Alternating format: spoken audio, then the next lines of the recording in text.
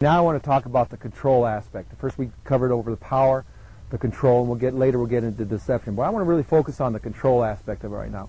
Now the control aspect is very important. What we really want to do is control our body as we're going home. The better I control my body, the better I'll be able to control this.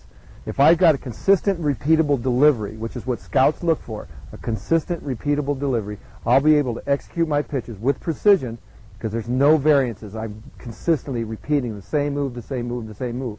Now, what's the beautiful thing about this is that I can change and find that release point. If my body's all moving in unison, doing everything it's supposed to do, I can make easy micro adjustments with my release point to make the ball do different things within the strike zone, hit different locations, have a little different movement. But it's going to be very, very challenging if I've got 3 or 4 different deliveries on the way to the plate. So I want to keep myself and my motion and my body under control and repeat it consistently. Now I'm going to talk about several aspects, and I'm going to cover a couple of laws. A couple of laws are things that we have to deal with as pitching coaches. We have to understand what we have to deal with our players, but 2 laws that we have to live within the parameters of. Another thing I'm going to discuss is the front side. As the front side is going home, there's different aspects of my body that consist and make up to the front side. Also going to talk about direction. Direction is very, very important in our power aspect, but it's equally as important in our control aspect because that's going to guide me and lead me toward my main target. Now, what we need to do, as I mentioned earlier, is repeat this. Repeat it over and over and over. So when you're done pitching, and if you're watching a game on television, pay attention to what their front foot does. When you're done pitching, you should be able to look down and have one footprint. One exact footprint, no overlays, just one footprint. That's when we know the body's been repeated. It's repeated, and it's repeated consistently. Next thing we talk about is that feel aspect of it. I'll be able to make those adjustments by how it feels. The more pitches I throw, the better I can get. I'm making micro adjustments, high, low. When do I release the ball? Some I will do it on purpose. Some I do make my adjustments to stay within the strike zone. So those are very, very important aspects to the control portion of this. The main reason we train is so that we can repeat that move over and over, and that's through a process called muscle memory.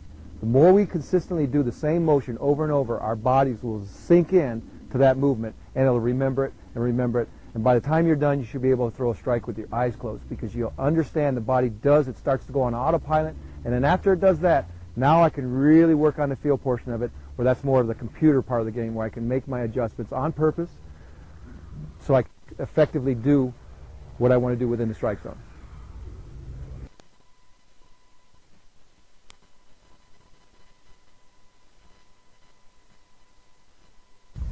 Okay, I brought Mike back out to help us illustrate the 2 laws. Okay, law number 1 is this. Wherever the head goes, the body follows. Mike's 6'5", probably about 250, right? So wherever I go, I can control his body by moving his head. Okay, so that's the first law that we have to deal with. So as we're going toward home plate, if I go off this way, I'm going to go offline. So I want to make sure that this head is in control heading down that target line so that my body can follow along with it on the target line. Okay, now we're going to talk about the second law. And the second law is this. Wherever this front shoulder goes, the back shoulder is going to follow on the same plane. So if his front shoulder is coming along this way, you notice his back shoulder is coming around on that same plane. Conversely, if I take the shoulder and it drives down, notice this back shoulder comes up on the same plane above the shoulder. So how we rotate this front shoulder is going to determine where our arm slot, where our release points are going to be. If I can stay from a control aspect in this, where the shoulder is driving down, I'll stay within the framework of the strike zone a lot easier.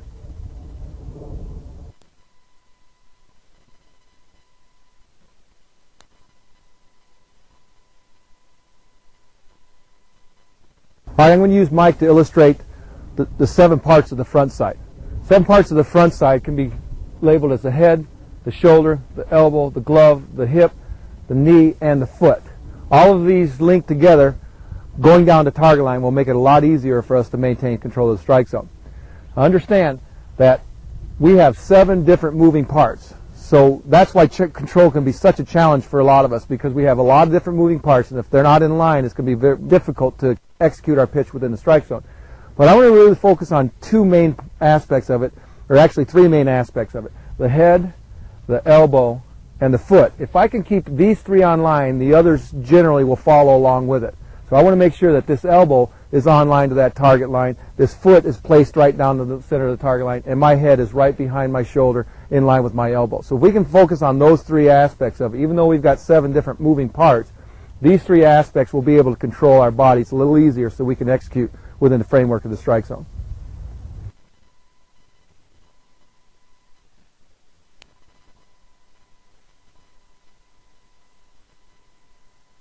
Okay, as I mentioned, there are 3 main aspects that we really want to focus on: the head, the elbow, and the foot. I'm going to really dissect it even more and show you how important this elbow is and what we move. Now understand, we're created to move in circular motions. Everything we do has a rotational aspect to how we move. Okay, so what I want to do is really understand what's going on with this elbow. For example, if I come here and my elbow comes out this way, our natural movement will be this way. We want to complete that circle. So if I go out this way and my glove comes out this way, 2 things are going to occur. Our bodies are going to understand that this is in the way. I cannot throw there without this arm being in the way. So what is he going to naturally going to do? He's going to try to clear that out of the way. As soon as he does that, now his shoulders will start to rotate on this plane. Okay. Secondly, is if I come here and I take my glove here, my natural motion that I'm going to do is a circular rotational motion. So my arm's going to track this way.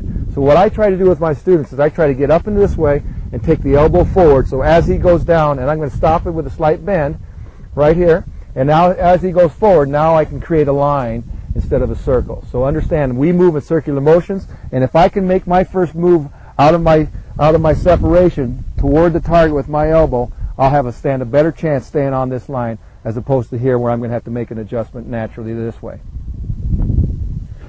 This is not quite as efficient. So what I want to do, if I focus on this, is I want to take that elbow here, take my glove toward the target, have a nice bend in my elbow from this position, and now he's going to take a step, and you're going to see where to take this elbow right down that target line.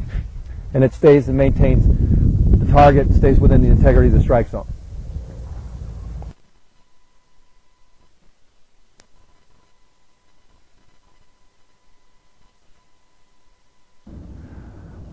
I'd like to talk about a subject that's going to illustrate both the power aspect and the control aspect of our delivery. It's a great illustration that you can use for your students to help them understand and physically and mentally conceptualize what we're trying to get across. And that's the illustration of the steering wheel and the gas pedal. So when we throw a pitch, we have 2 different parts. We have the front side and the back side. The front side would be construed as or constitute as your steering wheel. It's basically the front side is going to take me to my target. It's going to steer me down that target line. So I want to confuse my steering wheel with my gas pedal. My gas pedal is mainly for the power, where my acceleration fuzz. So that's where my leg drive comes in. So that's my hip rotation. And it's mainly coming from the back side, with the exception of the front side being your obliques to help rotate your torso. But overall, my front side is going to be like the steering wheel. So if I'm going down the street and I wanted to go faster, I wouldn't take the steering wheel and do this. I just press on the gas pedal. So I don't want to add my steering wheel and mix it in with my gas pedal by accelerating my steering wheel or my front side and bypassing the utilization of my power side or my gas pedal. So when I want to go faster, I want to drive off of this further, faster, harder, and rotate my hips to help accelerate my arm through the zone. So if we can conceptualize, think in 2 different parts, the front side being the steering wheel, the guidance system to where I'm going to throw it, and the back side being the gas pedal, the power component where it's going to help me accelerate and increase velocity. So in summary, I want to utilize my steering wheel, which is my front side, my 7 body parts, my head, my shoulder, elbow, all the way down to my foot. I want to use that part to go down my target line, and I want to use my back side, or the gas pedal, which would be my legs and my hips, and obviously my arm, to accelerate in that direction and where my steering wheel is taking me. So I want to utilize those components, separate components, where you integrate them together and sequence it and time it at just the right time.